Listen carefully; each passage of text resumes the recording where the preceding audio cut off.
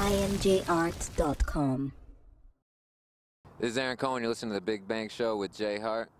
What up?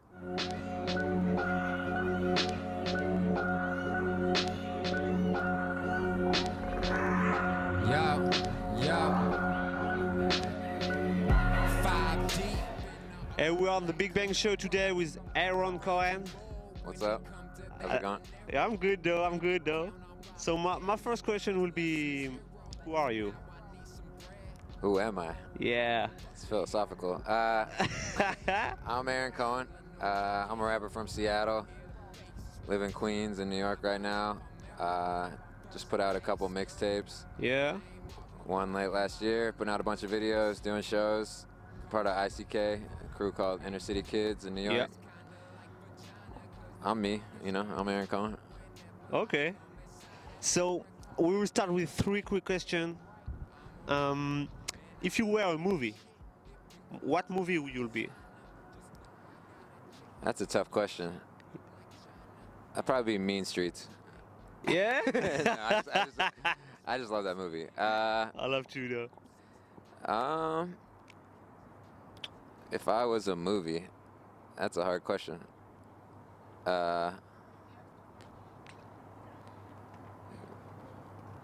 Maybe Above the Rim with Tupac, but I'd be the hero. Maybe Okay. I'd be the janitor turned basketball player. I don't know. That's a weird question. Maybe I'd be train spotting, just like a junkie running around, like looking cool, Okay. And I know you like coffee, so I do. if you were a Starbucks coffee, what coffee will you be? Just be a venti drip, just the biggest, it's just the strongest thing with a couple shots, like. Okay, and if you were a pair of sneakers? Be the Hirachis, but the all-black Hirachis you can only get in London. Okay. see you, man. So you just drop your new mixtape, Potential Fans, on last November's. Can you introduce this mixtape? Yeah, this mixtape is definitely my best work so far.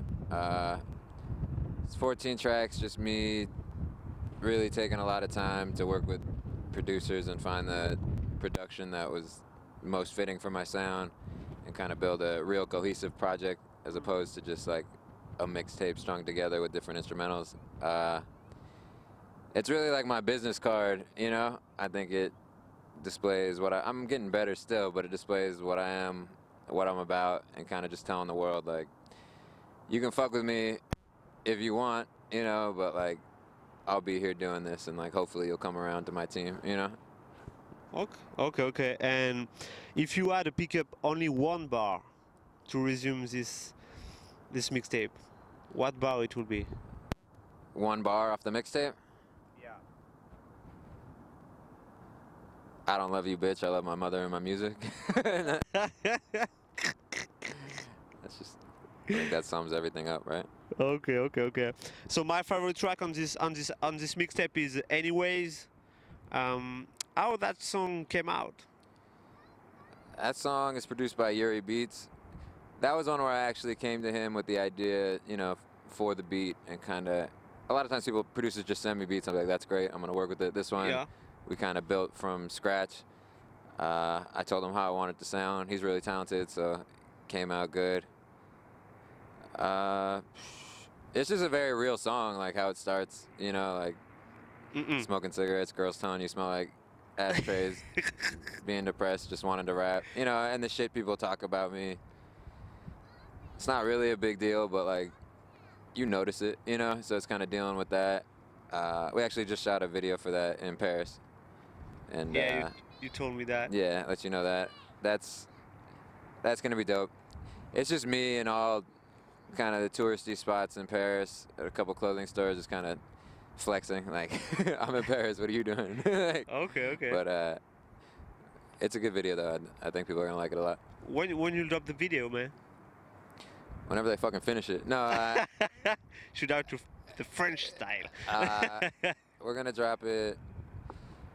Should be in the next couple weeks, hopefully. Okay. I don't want to make any promises, but soon. Okay, that's what's up. That's what's up, man. So you from Seattle, where the grunge music started, and I can see and listen that in your music, man. Can you tell us how the music scene is over there? I mean, like in general, it could be rock, hip hop, and all that.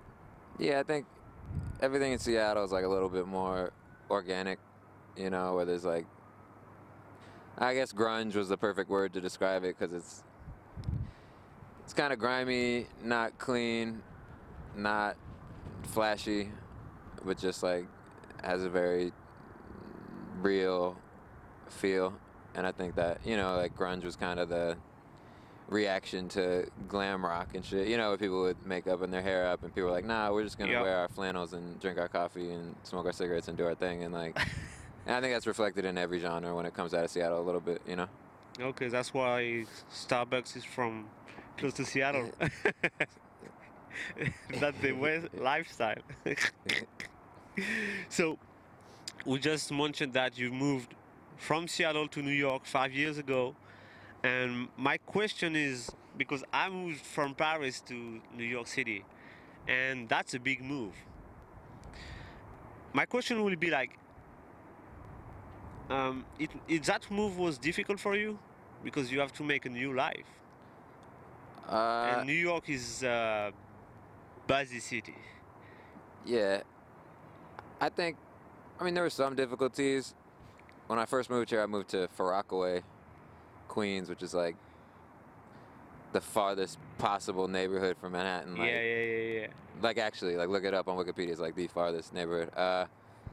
So that was, I had to adjust to that. But nah, I wasn't being that productive in Seattle. You know what I mean? I was in my like comfort zone, do stupid shit with my friends, and you know, I think moving to New York was great for me because just so much energy and so much competition and so much music going on that it really forced me to be more productive and to compete. And so far, it's been great. Like maybe I'll move to Paris one day. I don't know. Yeah. Okay, okay. And you have a pretty good buzz right now. Yeah, like you said, you worked a lot right here, and you got a buzz right here in New York, but you got a buzz overseas too. How did you get it? In almost like what, 2, 3 years? That's a really big move in a short time. Yeah, I mean, I think the biggest thing is just working hard, nonstop. You know, like I don't take any breaks from this shit. So if you're constantly focused on something, it has a way of working out. I'm grateful. Like shit's worked out. You know, I've done exactly what I wanted to do musically, and enough people have latched on for me to keep moving in that direction. You know. Uh, Obviously the visuals help. Like people are so ADD nowadays, and they need something to be in their face. They're not just gonna download your mixtape or download your album out of nowhere because the internet's so oversaturated with people. So having some visuals that stand out and really some like top-notch production, like really let people see what you're doing and feel what you're doing. Like I feel like I've done a pretty good job of that. So Okay, okay. And about that, about buzz, about marketing your music, if you had $2,000 to put in a promotion, what you'll do? Like you will do on the street promotion or just web promotion? $2,000. Yeah. If I had $2,000, um, I don't know. I feel like that's not that much money. But That's what I'm saying. Because why I ask you this question is to, talk about indie artists who don't have a lot of money. Yeah. And I think you are the good example of if I had people came from $2,000, nothing I to would something. find one really influential blogger, and I'd be like, "Yo, I got $2,000. Send this to all your friends." No, I'm just kidding. I don't bribe bloggers. I don't know. I don't know what I'd do. Probably pay my rent. But the question is about, Promotion. yeah. Yeah, I don't do too much of like the street hand-to-hand flyers and all that. Like I don't think it's that productive. I'll probably take it to the web, to be honest. Like, I figure out how to turn that into, you know, some posts, I don't know. Okay, I got you. I think this shit's more simple than people make it out to be. You know what I mean? Like, you figure out how to get your shit where people are gonna see it, you know? Okay, okay. Let's talk about Paris, man. You mentioned a lot of Paris in your lyrics. Like you said, you did a video in Paris. Tell me what you like in this city. It was just beautiful over there. You know what I mean? Like, in terms of art and stuff, it gave me a kind of a similar vibe to New York. Yeah. But the city itself is so old, you know, and just walking around felt like there was history there. And it's cool to have, you know, like, people over there were appreciating the music in a way that I hadn't experienced before. That was obviously a good feeling. You know, people asking to take pictures with me and stop me on the street and stuff. Like, then you get back to New York and you know, somebody like, kicks you in the back, like, get out of my way. And, like, so that was cool. And I just met some good people over there who really took care of me. And B Street Weekend, like, hooked me up big time. Okay. So, yeah, it's good. It was a good time. Okay, okay. You mentioned ICK, your crew. Can you introduce the crew? Yeah, ICK, Inner City Kids, is a collective of rappers and artists and writers from New York City. We're kind of all city, like, represented from Harlem, Queens, Brooklyn, Jersey, Freeport, Long Island, Seattle. There's a bunch of different rappers in the crew. There's Spaceman, the crazy guy with the dreads in my videos, AB Go Hard from Jersey, Think Watts, Kamal, Hayes, it's Contraband, Brittany Flapjack.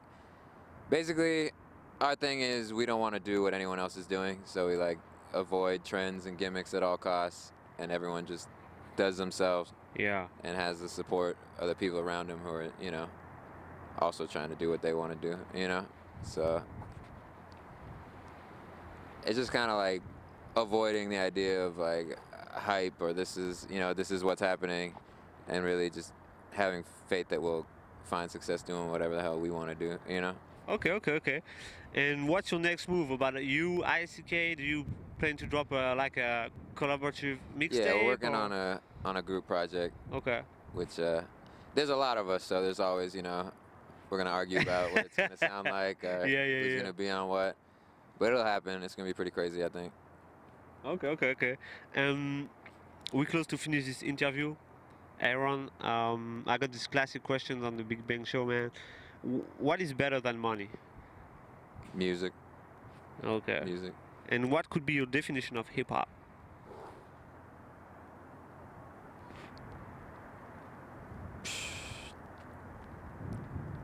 That's a hard one. You know what I mean, hip hop's a culture, you know, that was birthed out of New York at a specific point in time and kind of spread across the world like crazy, and has taken on its own identities in different regions. You know, it's big. Hip hop's big. That's what it is. You know? Okay, and now that's your shot. You can tell what you want. Whatever I want. Whatever. No. Even cursing or whatever. Yeah, I mean, I'm Aaron Cohen. It's ICK. You should really fuck with us. I promise I'm just making the music I want to make, and that's all I really want to do. You know what I mean? Like, I'm not a materialistic person. Like, I'm just going to keep doing what I want to do, and I think it's going to work, so you should fuck with me. Thank you, man. Thank you. Give me the 2 cents, but I don't give 2 shits. It's nice advice, but I'ma pass like 2 hits. My favorite rappers can't rap no more. I think they're too rich. I'm looking at these sellouts like, homie, why did you switch? For a bad bitch like Trina? Make it rain like El Nina? You crossing over like Tim Hardaway Sr. on the Warriors? You a princess like Xena? Drinking Zima in your Beamer? Not doing your job like FEMA? See the smoke as it rolls out the bowl, Pasadena. I want to pack arenas and fuck packs of ballerinas. Portman and Kunis, give them both gonorrhea. But it was only gonorrhea. But it was only gonorrhea. I'm in Times Square slinging mixtapes in front of Mamma Mia. Make $5. Buy half a chicken at Pia Pia. I'm too big for this shit, like Shaq and a Kia. Yo, fuck a rapper, I want to collab with Aaliyah. Aaron Cohen. I'm here with the Big Bang Show. DJ J Hart. ICK.